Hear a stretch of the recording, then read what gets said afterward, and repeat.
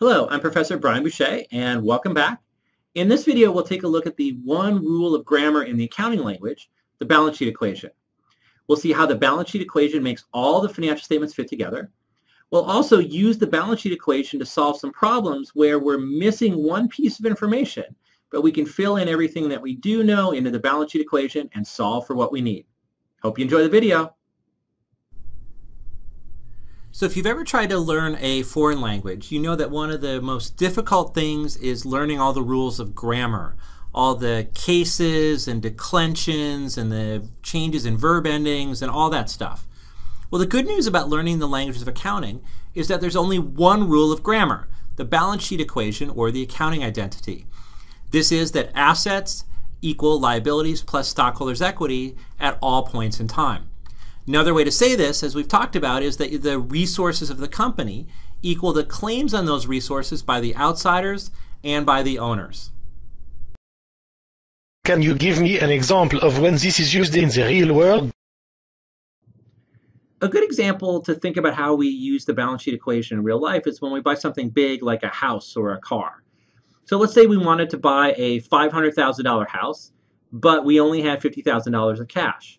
Well, we would need to go out and borrow $450,000 from the bank in a mortgage in order to buy the house. Then after we bought it, we'd have $500,000 in assets, the house, which is equal to the $450,000 of liabilities, the mortgage, plus $50,000 in equity, which is how much cash we put in and which represents our claim on that house. The most important feature of the balance sheet equation is that it must always balance. And that's why we're going to talk about something called double entry bookkeeping. If you increase something on one side of the equation, you have to increase or decrease something else to stay in balance. So there has to be at least two entries anytime you tinker with the balance sheet equation. And as we'll see, the changes between two balance sheets are going to be summarized in the income statement, the statement of stockholders' equity, and the statement of cash flows. So let me show you this graphically. So let's say we have a balance sheet at the end of December 31, 2014. Assets equal liabilities plus stockholders' equity. We'll split the assets into cash and non-cash assets. And we'll split stockholders' equity into contributed capital and retained earnings, which are concepts we'll talk more about in later videos. Then we have a balance sheet at the end of the year. So we've got one at the beginning of 2015, at the end of 2015. The difference in the retained earnings is going to be explained in the income statement for the year ended December 31, 2015. And the difference in cash is going to be explained in the statement of cash flows for the year ended December 31, 2015. Here you go again with the difference between income and cash. Remind me, why are they different? Okay, let's go back to the house example.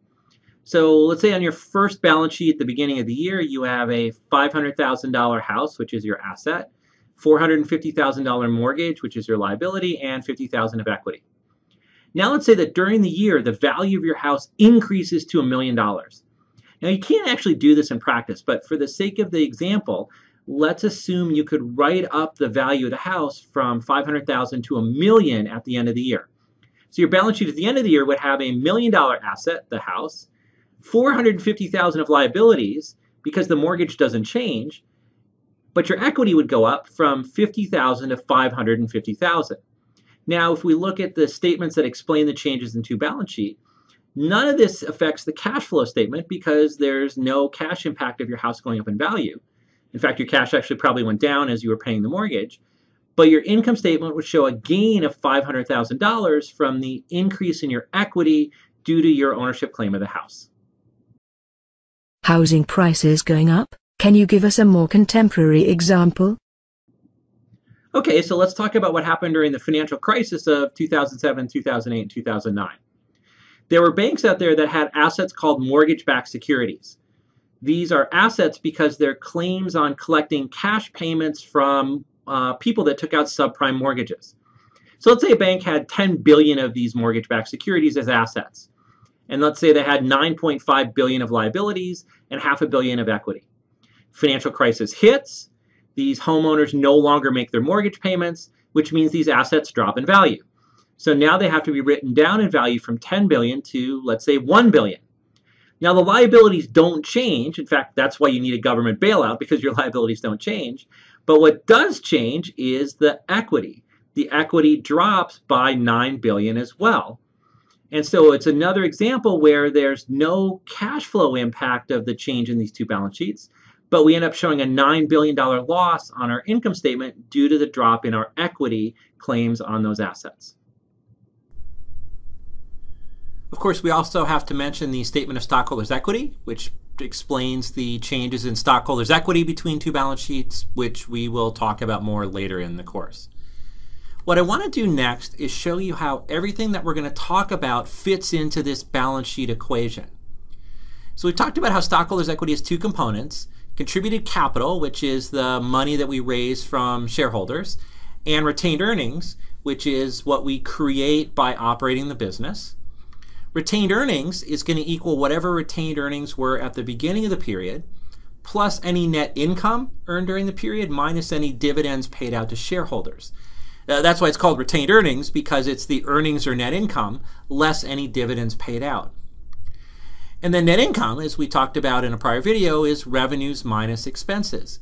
So if we put all of this into the balance sheet equation, we get one big complete balance sheet equation, which is assets equal liabilities plus contributed capital plus your prior retained earnings plus revenues minus expenses minus dividends that you pay during the period.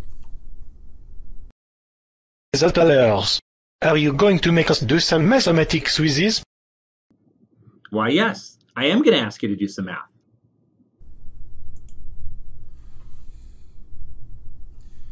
Now, I'm going to give you some problems, give you a chance to try to answer the problems, and then we'll talk through the answers. After I read the problem, you'll see a little pause icon on the screen.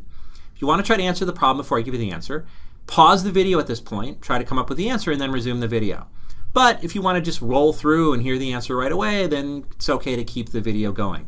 This is the beginning of the procedure that we follow anytime that I give you some questions that I want you to try to answer during the video lecture. Okay, here's the first one. Assets equal 100, liabilities equal 50. What is stockholders' equity?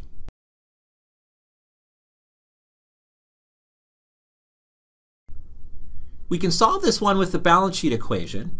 We know that assets are 100, liabilities are 50. The only thing that's missing is stockholders' equity, which has to be 50, so that we have 100 on the left-hand side and 100 on the right-hand side.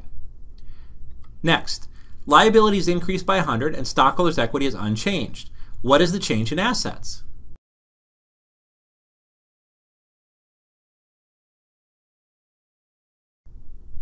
Again, we can use the balance sheet equation to answer this, but now we're looking at changes in the numbers. So stockholders' equity is unchanged. Liabilities go up by 100. The only way for the equation to stay in balance is for assets to also go up by 100. Next, all non-cash assets are 70.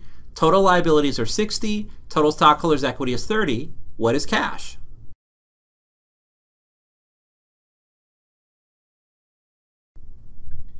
We can use the balance sheet equation for this one if we separate assets into cash and non-cash assets.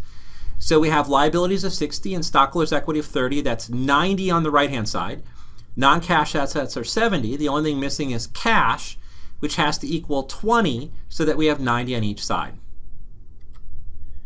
Next, cash decreases by 10 and all non-cash assets increase by 15. What is the change in liabilities?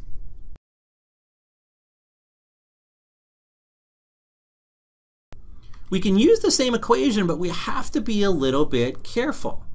We have cash going down by 10, non-cash assets going up by 15. We're looking for liabilities, but we don't know what happened with stockholders' equity. And because we don't know what happened with stockholders' equity, we actually don't have enough information to solve this. Now, if we knew that stockholders' equity had not changed, then liabilities would have had to go up by 5 so that we have an increase in 5 on both sides of the equation. But without knowing what happened to stockholders' equity, we technically don't have enough information to answer this one. Oh, come on. A trick question. Really? Sorry about the trick question, but I promise that it won't be the last. Next, we have retained earnings increasing by 100. Dividends are 50. What is net income?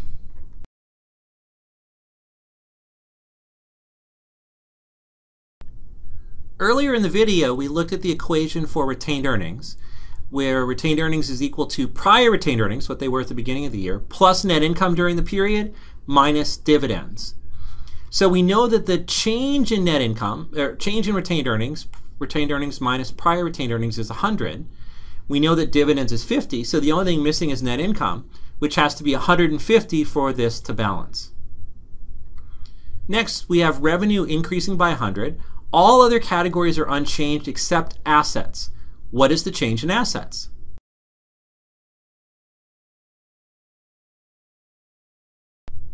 We have to use the complete balance sheet equation to solve this one so that we break stockholders' equity into contributed capital, prior retained earnings, revenues, expenses, and dividends. So we know that revenues are going up by 100. Everything else is unchanged but assets, which means that assets also have to go up by 100 so that both sides of the equation increase by 100. Finally, expenses increase by 60 and all other categories are unchanged except cash. What's the change in cash?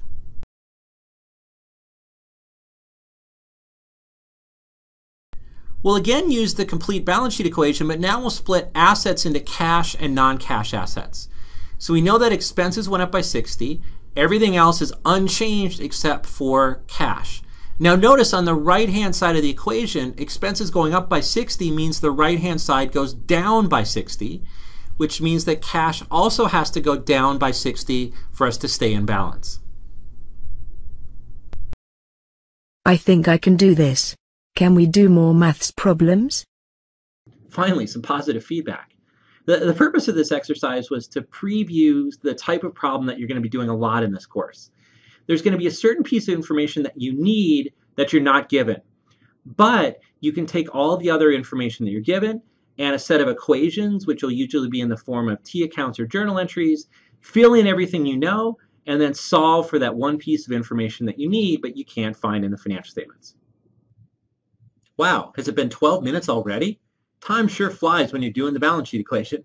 So I'm going to go ahead and wrap up this video, and we'll come back next time and talk in more detail about assets, liabilities, and shareholders' equity. I'll see you then. See you next video.